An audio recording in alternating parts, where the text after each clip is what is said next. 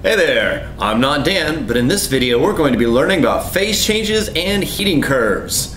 It's... When bitter nights are calling, can't find no sleep. Can't you see I'm falling? Oh no. Welcome back. Well, it's time to jump on into that computer. Cue the Metroid door noise. Alright, let's draw ourselves a heating curve. Now before we get started, I want to point out that this particular graph will actually hold true for every single substance that we know of. Now the numbers on the side of each axis might change, or the time spent in each of the different sections of the graph might vary, but the overall shape is exactly the same. Okay, so let me show you how it works here. So we're gonna, let's label our axes. So along the x-axis, we've got energy. Now that's total energy, kinetic, potential, whatever it is you're talking about. And on the y-axis, we have temperature, which, if you recall, is the measure of kinetic energy. And that's an important distinction to keep in mind. All right, so here we go. Down here in the corner, we're going to start with a little diagonal section like so. It will flatten out like this. We have another diagonal section going up, another flat section, and last but not least, a third diagonal section. Okay, so this is the shape of the heating curve. Let's go ahead and label it.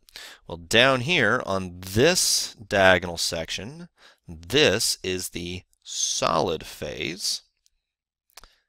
The middle diagonal section is the liquid phase, and as you've probably already guessed, this top section is the gas phase.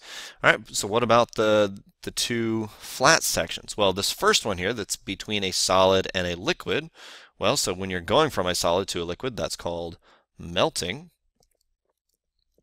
So that's going left to right, but if you're going the other direction, if you're going from a liquid to a solid, well, that's called freezing. All right, so right to left.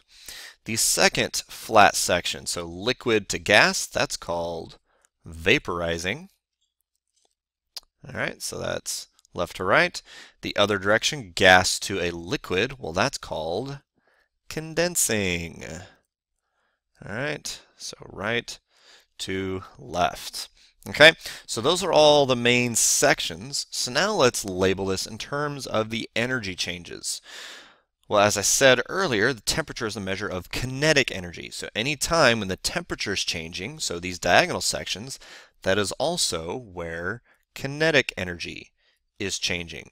So each of the three phases when temperature is increasing is where kinetic energy is changing.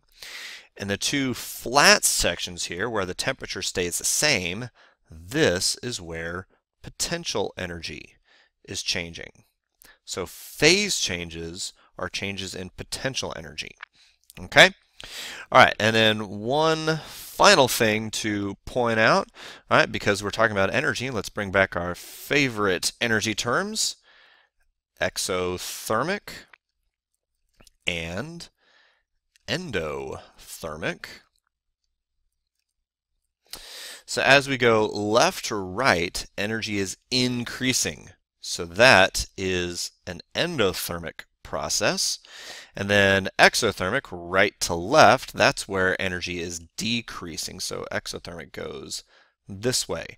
And this will help us now to basically place these phase changes into either the exothermic or endothermic category. So let's make ourselves a little T-chart over here. These are the phase changes.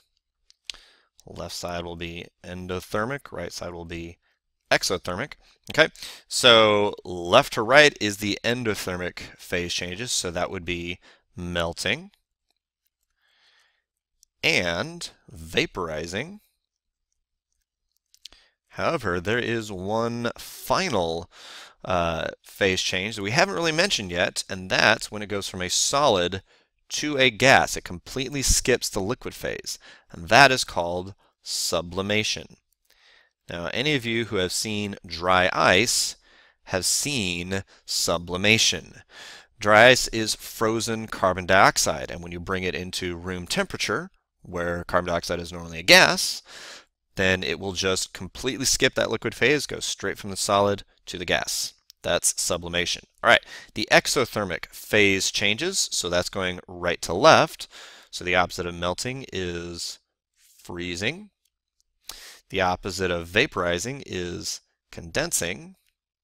And yes, there is an opposite of sublimation, going from a gas to a solid, and that is called deposition.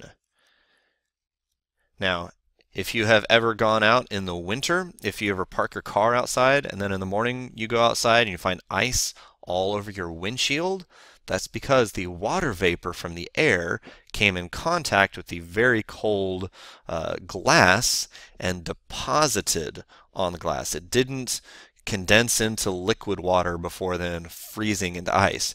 If it did that, then all the water would run down to the bottom and you'd only have ice at the bottom of the windshield. But the fact that it's completely covering the windshield means that it has deposited.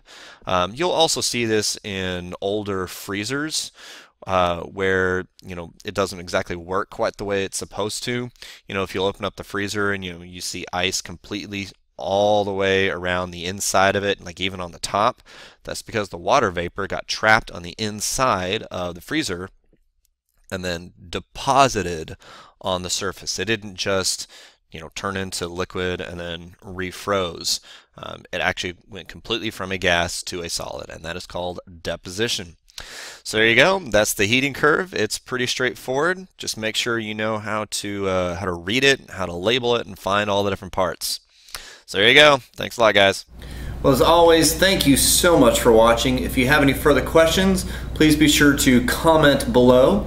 And if you haven't done so yet, hit that subscribe button so you can join us on this adventure known as chemistry. All right, thanks a lot, guys. I'm not Dan, and neither are you. Check you later.